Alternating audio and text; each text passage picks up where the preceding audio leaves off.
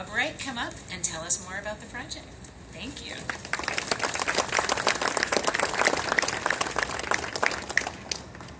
Good morning. Thank you, Leanne. On behalf of Schneider, I would like to thank the California Air Resources Board, the California Energy Commission for their great support and funding of this important project. We really look forward to working with the South Coast Air Quality Management District on the management of the project, and of course are really excited to work with our longtime partners at Daimler Trucks North America on the Freightliner eCascadia battery electric vehicles. At Schneider, we've set some aggressive sustainability targets for ourselves, and one of the most important ones is lowering our CO2 emissions per mile by 60% by the year 2035. And we know that battery electric vehicles and zero-emission vehicles are really an important part of our ability to achieve that mission. And that's why these 50 trucks are so important to us. You've heard the theme of scale, you heard it from Eric, you heard it from Leanne, and that's really what we're going to demonstrate here is that we can put 50 battery electric vehicles into our intermodal operations here in Southern California and execute that effectively. And not only is it important for the mission here in Southern California, but will inform us and teach us how we can deploy more battery electric vehicles, not only in California, but across the country. So a really critical, important part of our future and our ability to achieve our sustainability efforts. There's another key part of the story here, and that's our drivers at Schneider. So we had the recent opportunity to test one of the eCascadias in our intermodal fleet here already. So we know the truck works. But what we also know is a great training opportunity to get our drivers in an early battery electric vehicle and let them experience what it's all about to drive a zero-emission vehicle. And what I could tell you, I'm happy to say, is the drivers loved it. It was a great driver experience, and they were proud to be part of the initiative. So not only are we really excited for the impact we have on the environment, we're excited the impact we have on the people that we're going to impact here, all the citizens of California, as well as our drivers at Schneider. So thanks again for involving us. We look forward to having a great project. And I'll be followed by Bill Bleem at NFI. Bill?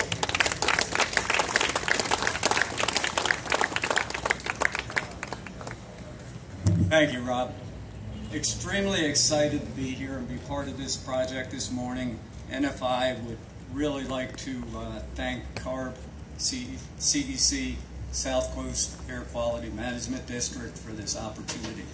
Our part of this project is 50 trucks, as you heard, 30 Daimler trucks and 20 Volvo trucks.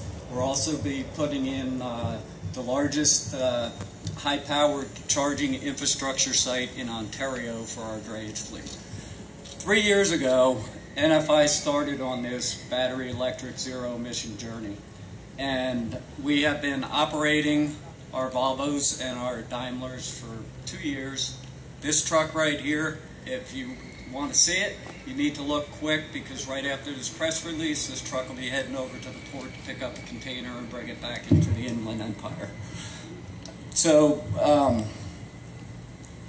with that said, once again, want to thank CARB, CEC. We're really excited about getting this project going, bringing zero emissions battery electric vehicles to the next level. We know that with our input to the OEMs, we're going to make this happen for a zero-emission future. And with that, I want to introduce Gideon Krakow, board member of South Coast Air Quality Management District.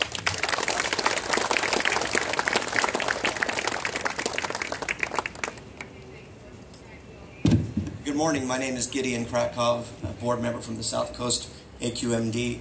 It's always tough to follow Bill. You're the one actually doing the work here. I'm just the suit shaking your hand.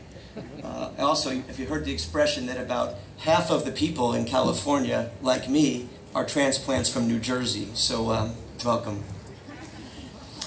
My colleagues have talked a lot about this project today and the technology, but I'm here to talk about the impact that a project like this has on the ground, on our roads, in our communities. In Southern California, we have some of the worst air quality challenges in the United States. And we have some of the busiest goods movement sector, where thousands of trucks travel our roads daily, contributing to air pollution.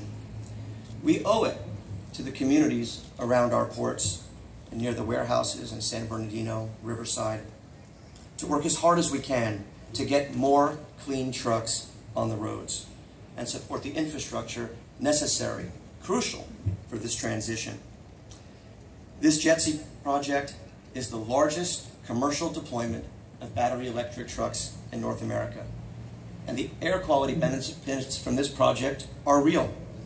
5 tons of smog and particulate matter will be removed from our I-710 corridor because of this project. Eliminates 8,000 metric tons of GHGs annually and replaces 700,000 diesel gallons each year. Think of the impact this is going to have in our communities.